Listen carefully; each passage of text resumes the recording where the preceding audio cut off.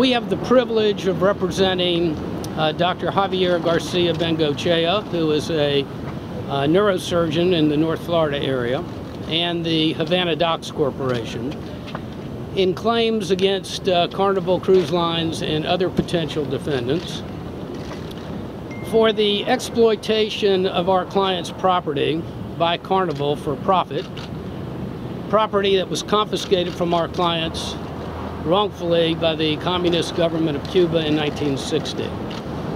In the 1960s, the Castro brothers and the Communist Party friends came and stole our property from my grandfather at gunpoint.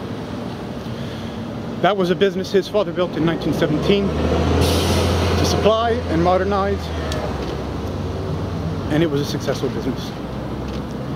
The cruise lines have been using Havana Docks port infrastructure for several years without consequence to them. Carnival may have been the first American cruise line to officially arrive in Havana at our family's docks, but Costa Cruise Line started 10 years before that, and they're now owned by Carnival. They knew very well the ownership. It wasn't a secret to them or anyone else. The cruise lines have also known of Title III since 1996. We now have to take them to federal court in Miami, and we'll have to face the justice of U.S. courtroom. Thanks to the Cuban exile community and the Libertad Act, we can finally get justice after 60 years.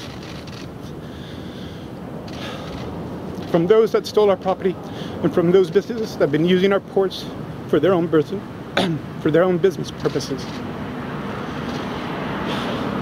And finally, our clients and others in their position are going to have the opportunity to seek justice, which has been so sorely denied to them for so long. I'm the claimant for and the legitimate owner of the port facilities in Santiago de Cuba. I began this crusade for full implementation of Title III almost 10 years ago.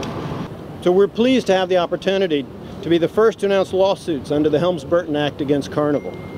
They were the first cruise line to traffic in our stolen properties, so they deserve the ignominious distinction of being the first to be sued under the Act.